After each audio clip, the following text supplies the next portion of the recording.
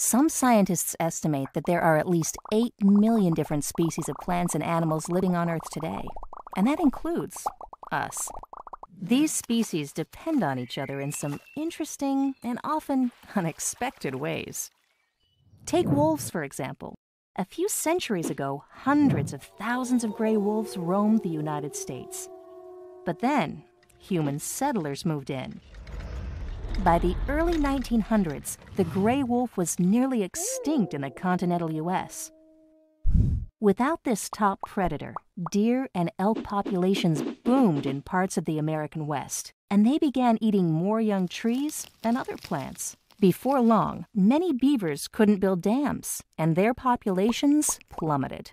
And with fewer trees and plants to stabilize the soil, riverbanks eroded, hurting both the rivers and many species that depend on them for survival. By removing just one species, we humans unintentionally caused a domino effect that had a big impact throughout the whole region. Unfortunately, this story is not unique.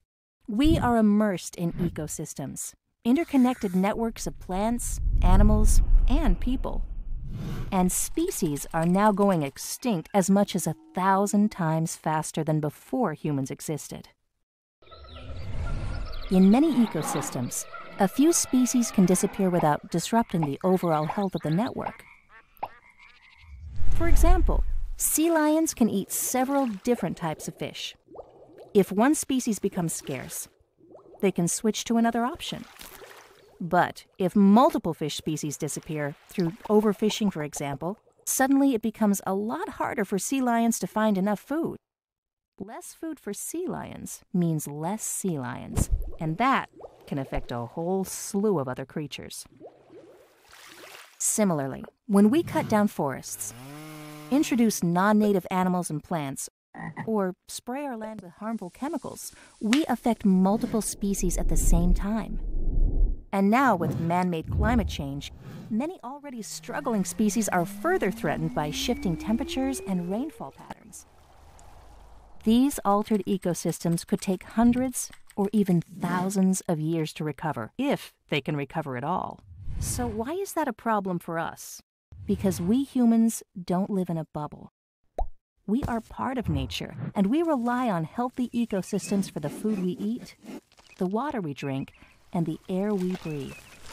If we keep this up, our own quality of life will be at risk too. But there is hope. Since we're the ones currently doing the most damage, we can also reverse some of these trends. By taking action and changing our own behavior, we've shown that we can help species and ecosystems recover from our impact. Remember the wolves from earlier? In the 1990s, people reintroduced wolves to Yellowstone National Park. In a short time, the deer and elk stopped overgrazing. The trees and other plants grew back, the riverbanks stabilized, and the beavers returned. With some effort on our part, this natural system showed signs of recovery. If we recognize that biodiversity is worth nurturing and protecting, and if we act quickly, we can make the world an easier place to call home, not just for the species around us, but for our species too.